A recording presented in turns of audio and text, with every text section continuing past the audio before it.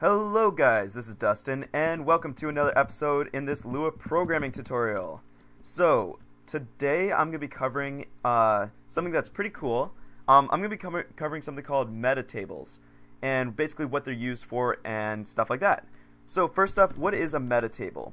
Well, basically it's just a plain table that changes the properties and behaviors of another table.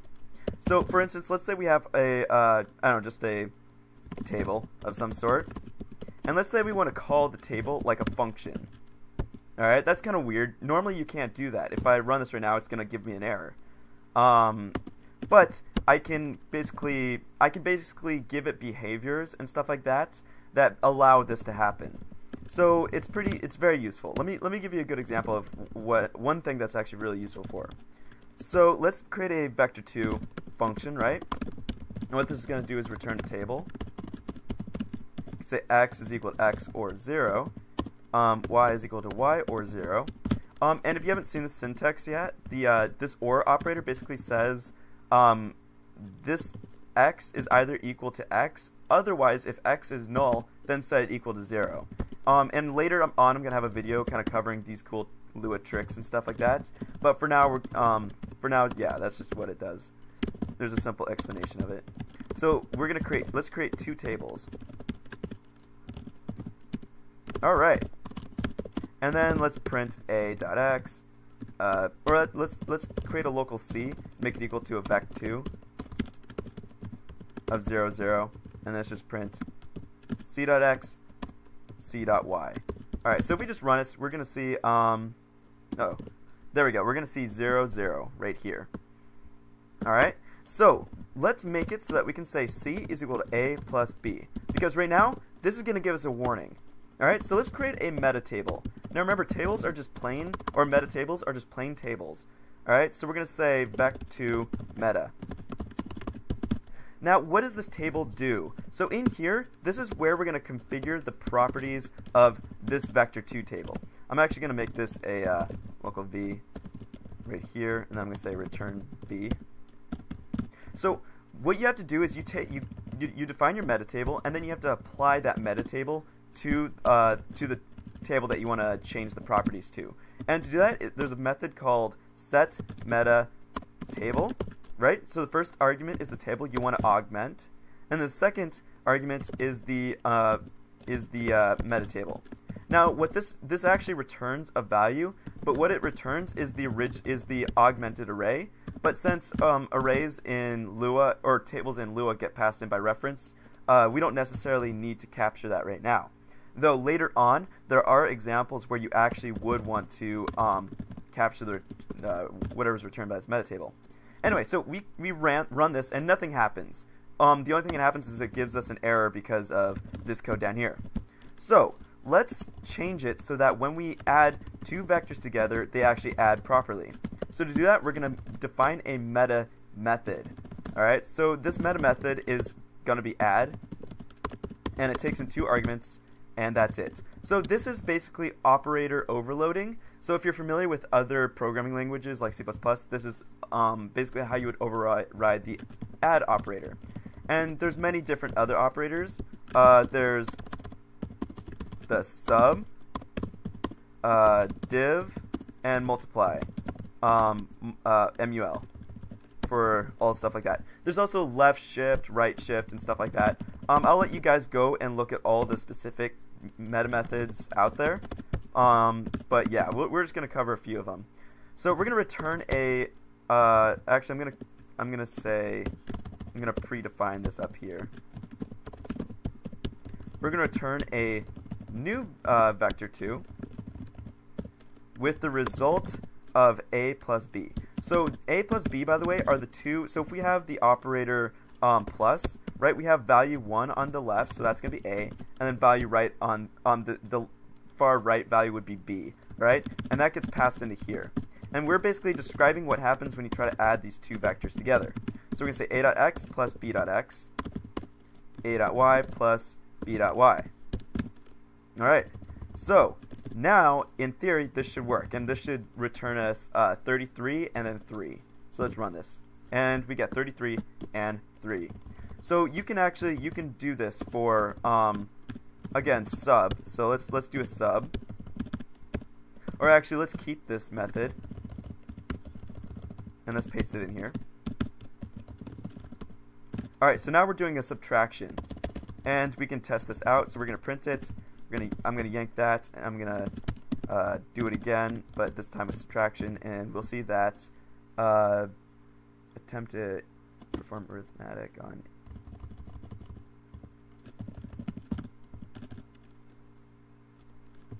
Oh shoot! Okay, got to change this to sub. All right, there we go. So you can see that it actually worked. So that's very cool. Okay, so let's say we want to call a table like a function. So let's say that when we call this, it's just going to print out the values. All right. So we can override the meta method called call, and the meta method takes in itself.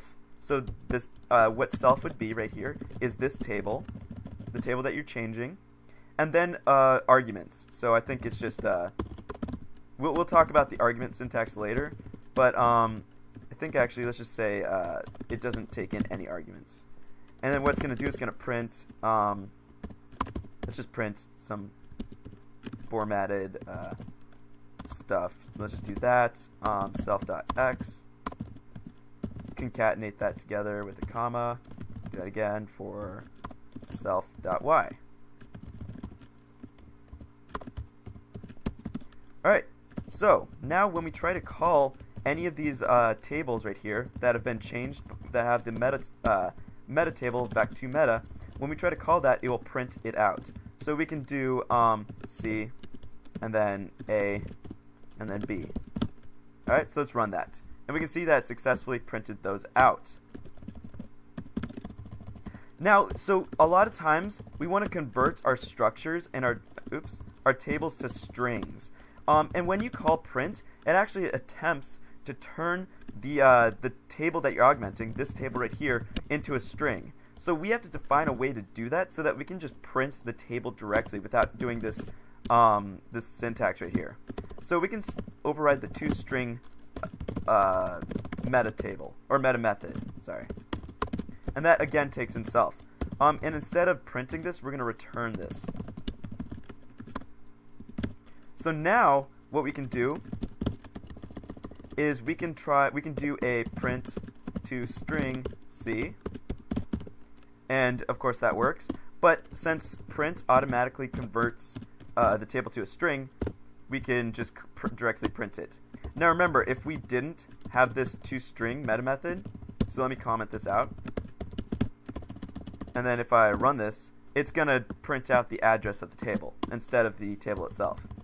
Alright, so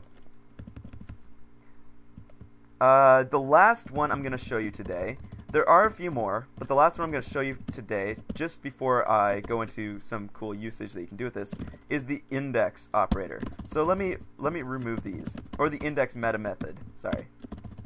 So what the index is whenever you try to index a table, so let's say local my table is equal to 1, 2, 3, whenever you do my table 2 is equal to 1, 2, 3, this actually calls the underscore index meta method. So we can actually override what happens. Alright, so we can say function, so it takes in itself, and then it takes in an index. And this index variable right here can actually take in either two things. It can take in a table that it will index into, or it will take in a function with a self and then an index. So now we can say, I'm going to say set meta table to my table, vec2 meta. And I'm going to delete this code down here. Alright, so now when we try to index this, let's just print out the index. So right here, we see that the index is 2. So if we print that, it should have printed 2. Oh, sorry, this is new index. So we just want to say try printing this. Alright, now it prints 2. There's actually another meta method I'm going to show you, and this is new index. So whenever we try to index a value that hasn't been already attempted to be looked, or hasn't already been indexed, or when we try adding a value to an index this method will be called. So we can say, let's again print index, and let's try doing my method, or my table, sorry. 3 is equal to hello. And we'll see that when we do that, it'll print it out. When we print out a value that's not in the table. Okay, so the last thing we're going to cover today is something that's metatables are really useful for. So we're going to implement a function that basically makes a table constant. So why is it important to have constant table? So a lot of times we have these values that in Lua that we don't want to change, right? So let's say we have gravity, or let's say we have player speed, right? A lot of times we just want to access these values, these constants, and not change them. But in Lua, we can of course just do we may accidentally change a value and not realize it. So let's say we're trying to say if gravity is equal to 2, then do this, but we accidentally miss out a double equals sign. Well, this is just going to work. Lua's not going to care. It's not going to give us a warning or anything like that. Or let's say we want to change gravity, or better example, let's say we're going to set the velocity, Vy, equal to gravity, but we accidentally misspell it. Alright, we accidentally have an extra W there. Well, this is just going to work. And now if we print Vy, this is going to be null. There we go. See, this is null. Now, so imagine if your player, you're setting a Y position to a constant. Well, now the Y position is going to be null, and you're not going to be able to see it. And of course, I'm talking about this as if I was a game developer or something. This is very useful for all fields, though. So let's actually make it so that when we try to access this constant, it throws an error. Or if we try to access a constant, that the variable, if there's a variable that doesn't exist in there, then we're going to throw an error. So let's do this. Let's create a new function. Let's name it const. Const is going to take in a table, and then let's call constant on this function. All right. And of course, this is going to return constant is going to return null. So let's actually let's just return table.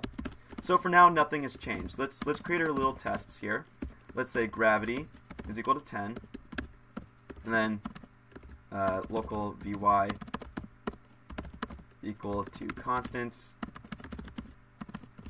Let's set it equal to player speed with an extra d at the end. All right, so this is going to still work. So let's create a metatable. All right.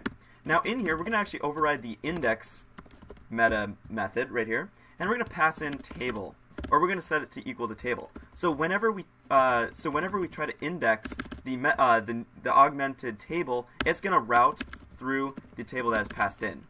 And because of this, we can do something a little bit clever. We can say set meta table. We're going to set the meta table onto an empty array, or empty table. So whenever we try to index this empty table that gets returned, it's going to go through the table that is passed in here. The next one we're going to override is the new index. New index takes the table itself, a key, and then a value. Now remember, new index is whenever we try to set a value that doesn't exist, or we're trying to index a value that doesn't exist. That's when this new index is going to fire. So we're going to just throw an error, because we don't want to change the value. So attempted to modify const table. And then this also passes in the key and the value, so it's a little bit easier to search for when we try to debug this. Alright, so we're getting somewhere. We say that, number expected got string. Let's do this. Let's concat something together. Okay, so we caught one of the errors. Attempt to modify the constant table gravity. So that's good. We caught one of the errors. And actually, there's one more thing that's actually just a safeguard. And I don't understand it completely. But we're just going to set this to equal to false. Okay, so it caught one of the errors. But it still, when we try to set the value, but it still allows us to have mistyped indexes and stuff like that. So we're going to have to do a little bit more work. So instead of passing in table, we're going to write our own index function. And remember, this takes in a self and then a key. And what we're going to say is if table at index key is equal to nil, so if the value doesn't exist, then we're going to throw an error. Attempted to, let's just do access a non-existent field. You can write better error messages than this. I'm just doing this for time's sake. Otherwise, let's just return table at key. Alright, so now this should work if we do this. Uh-oh. So we have a syntax error. Let's fix this. Oh, we forgot the return keyword.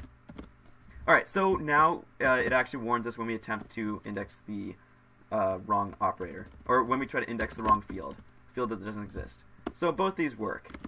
Of course, though, we can access, let's just print, let me move the screen up a little bit.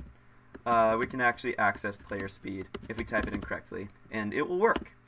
So that's very useful for us. And a quick thing I just want to mention is that in Lua, I'll have this in a tips and tricks video later, but you actually, if you're just passing in a table, you don't need the parentheses there. And that just makes the syntax just a little bit nicer, and it'll still run perfectly. Anyway, guys, that has been my video on metatables. I hope you found this useful. If you have any questions, leave them down below, and then maybe I'll make a follow-up video going into maybe a little bit more detail of all of this. It's kind of hard to explain. A lot of people consider this to be an advanced topic. I don't consider it that. It's simple once you understand it. But yeah. So thanks for watching, guys, and I'll see you in the next video.